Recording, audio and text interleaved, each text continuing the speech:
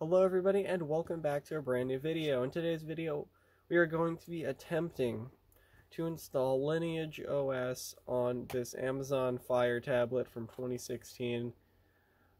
So let's just get straight into it.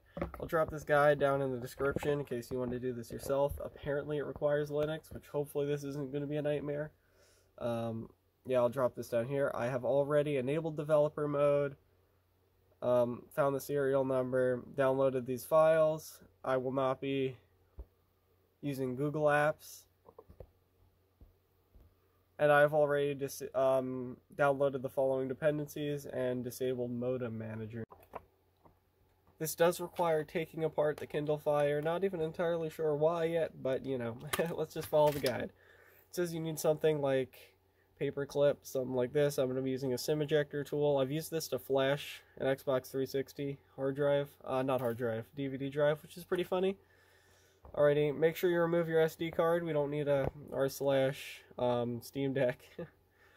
Okay, we got to turn it off. That's the good first step. Alrighty, now we're just going to take it apart. The guide says start opposite from that side. Other side with the SD card. So that's what I'm going to do. I'm going to try to get my tool in between this gap here. I am going to raise up my tripod a bit. You can actually see. There we go. Just went right in. Probably should be using plastic tools. That would probably be recommended. But I'm going to be using this screwdriver. Hopefully I didn't just puncture the battery.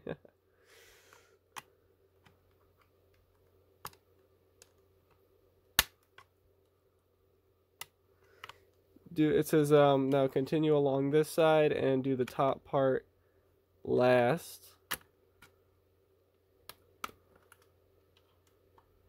Whoa. Okay, top part last. Okay, nicked the battery a little bit, but it's fine.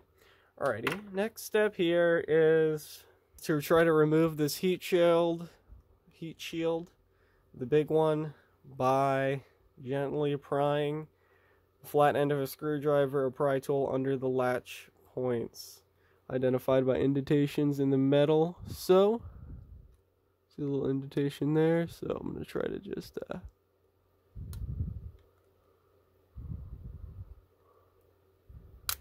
whoa, that scared me. Okay, we're good. We're good again.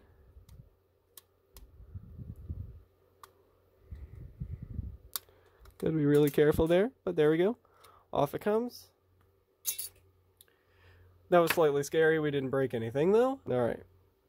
So we gotta open the files we downloaded. Alrighty. Now we open a terminal in the AmmoNet folder that we, after we extracted it. You can see the path right there.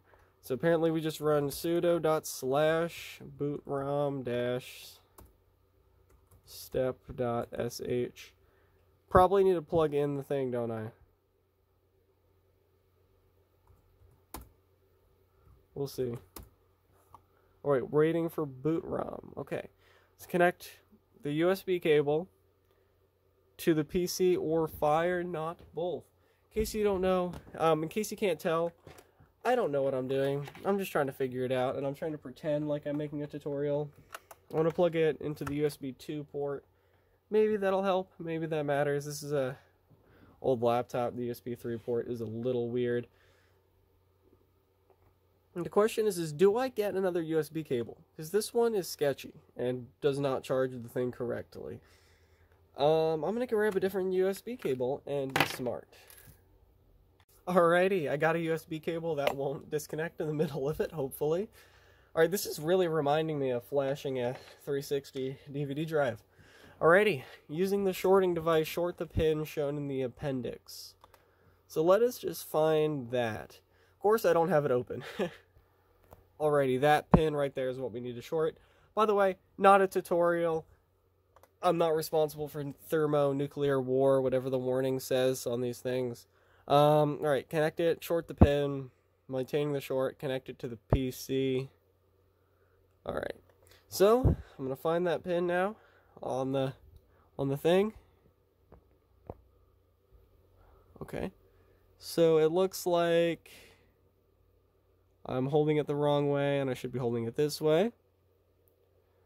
And the thing I want to short is that little thing right there. Probably can't see it because I barely can. Alright, so I have to somehow short the pin right there while plugging it into the PC. So I'm gonna bend the camera down a little bit. Okay, I'm not gonna rest it on the touchpad. That's not the smartest move I could be doing. And I am going to short that pin.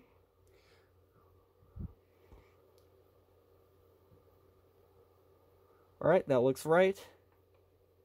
And plug it into the computer. Alright, the USB port on this thing, turns out it's failing slightly, so we're going to tape it a little bit. And turns out I was doing it wrong. I have to short from that pin to this frame. So make sure you use your little thing, whatever it is, a paper clip, whatever, you short from that pin to this frame. I'm going to give it a go, see if I can get it to work again. Update, I got some tweezers instead. It is way easier. I'm going to keep trying. I think it's been like 20 minutes. This is a little finicky, I guess.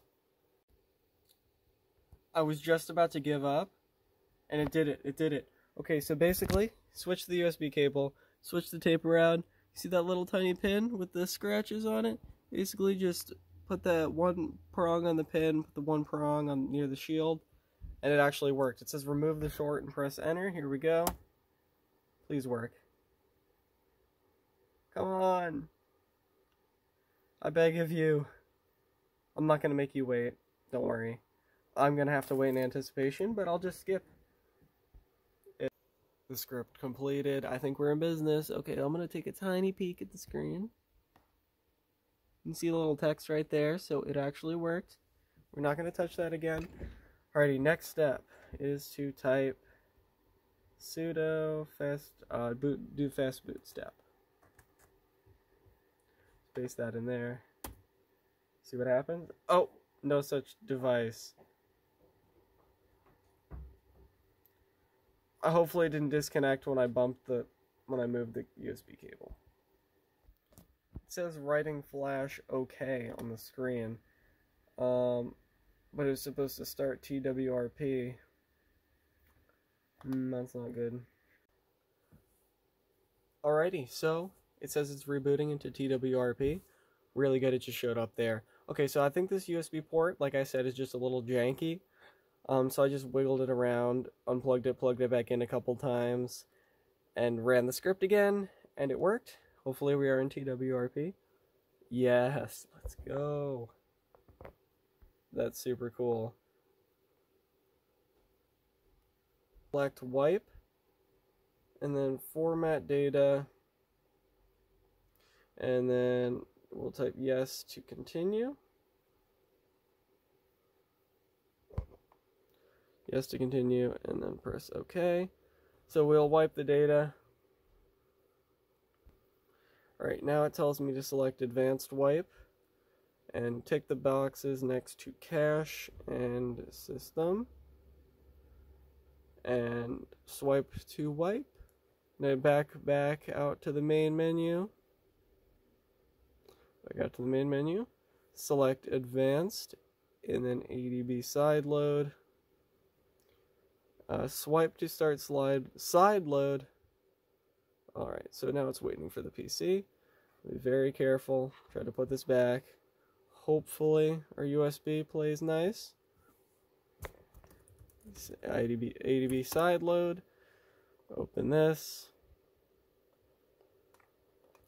ADB side load, and then I'm pretty sure we just drop, yep, the .zip, which in this case is Lineage OS 14.1. We just drag that in. We press enter. No devices found. Already played with the connection a bit. It is now side loading. Please actually work. Yeah. This Kindle's super old. Port's not great. gotta keep messing with it, but I mean, it seems to be going through now. Nothing is without its problems, is it? Hopefully this succeeds. Alrighty. It actually succeeded. I'm really surprised this is actually working, honestly. I really didn't expect this to work. So this probably wasn't the most structured video, because honestly, like I said, didn't even expect this thing to work at all. Let's do ADB reboot. And hopefully, this boots us into Lineage OS. I really hope it does. Got the Amazon logo.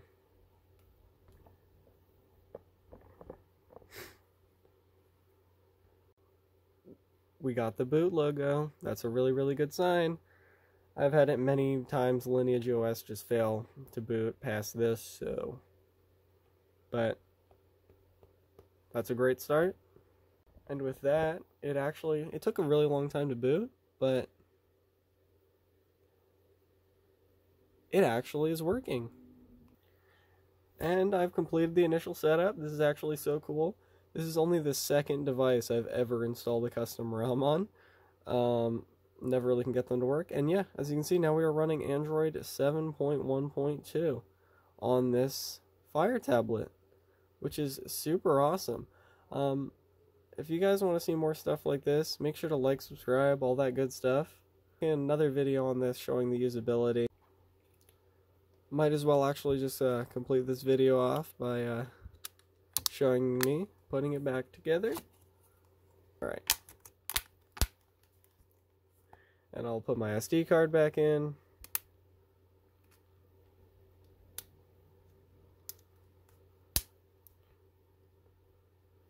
With all the actual books and stuff. Because yes, I'll actually use this thing for reading. Put that in there. Yeah, and with that, we're done. Goodbye.